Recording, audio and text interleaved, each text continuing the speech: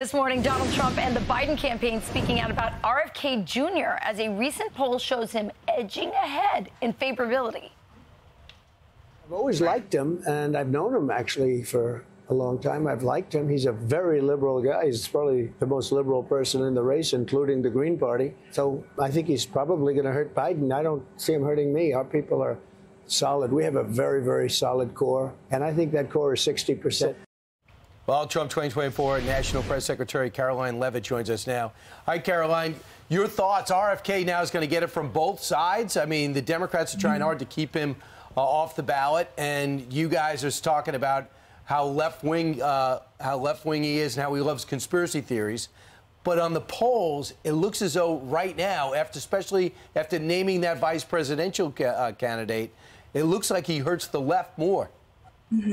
Yes. Good morning, guys. It's great to be with you. And that's right, Brian. The polling does indicate that RFK Jr. hurts Joe Biden far more than he hurts President Trump. And it's because RFK gives the far left Democrats in this country another option, those Democrats who are increasingly dissatisfied with Joe Biden's presidency. And for common sense, independent Americans out there, we have already seen what Joe Biden's radical energy and environmental agenda has done to this country with crippling record high inflation, record high gas prices. RFK Jr. wants to take it a step further. He has actually expressed support for a national smart grid that the federal government would control that can turn off the electricity and water in your home. That is communism. President Trump certainly does not support policies like that. He supports reinvigorating our energy industry. If you want a president who supports freedom and will bring down the cost of your electric and water bills, there's only one candidate on the option, and that is President Trump. So, Karoline, what is the message to the Republicans? We just came back from a heated primary. What is the message to those folks that are still resistant or troubled to come back home? We're already seeing those voters come back home. As the new Fox News poll showed, President Trump has 93% of support from Republicans right now. We encourage all Republicans, independents, even disillusioned Democrats who are fed up with Joe Biden's candidacy to join President Trump. And the president has never been in a stronger position to win. Not only is he dominant, he's actually growing his support. He's winning independents by double digits. He's leading with Hispanic Americans and women, and he's winning a historic margin of African Americans. And it's because this election on November is a binary choice between a former president and President Trump, a man of the people, as we saw last week as he traveled to New York City to support the family of Officer Diller and the New York Police Department, a president who supported law and order, created the most secure border in our nation's history, versus Joe Biden, who is a corrupt career politician who was joking it up on the very same day of those services in New York with limousine liberals and out-of-touch elitists, who is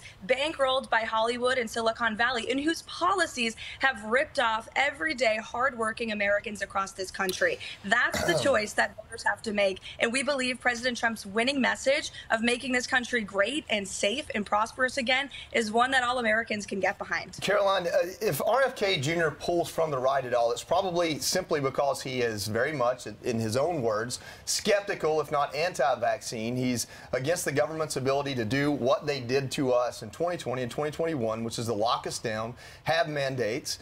President Trump sings a similar song, but he was in charge of Operation Warp Speed. That did happen under his administration. What's his answer to those that might vote for RFK Jr. simply because of that, to ensure, hey, under his second administration, that's not going to be the case? Well, it's a very small answer, and RFK Jr. during COVID also expressed support for shutdowns and increased masking at the time, while President Trump was saying that we need to reopen America's economy. I was working in the White House at the time. I recall in the summer of 2020, the president had a meeting with teachers and students across the country to say we need to reopen our schools, and it was Democrats like RFK Jr. and Joe Biden who pushed for the shuttering of businesses and schools, which has done detrimental harm to not only only America's children, but also, of course, to our economy, which is still reeling from the impact of it because of Joe Biden's increased taxes, spend policies as well. RFK Jr. at the end of the day wants more government. He wants the government to control more aspects of Americans' lives. President Trump wants to make the government smaller, and he wants to give people the freedom to choose which vehicle they can drive, how long they can take a shower for, how long they can keep their lights on.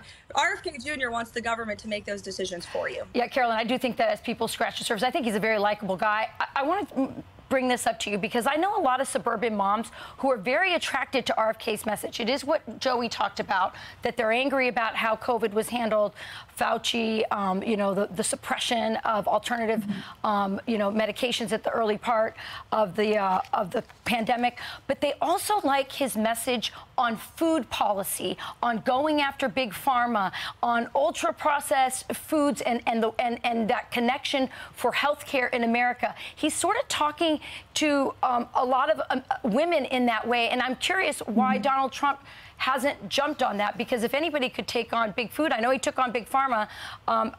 What is he doing in that space?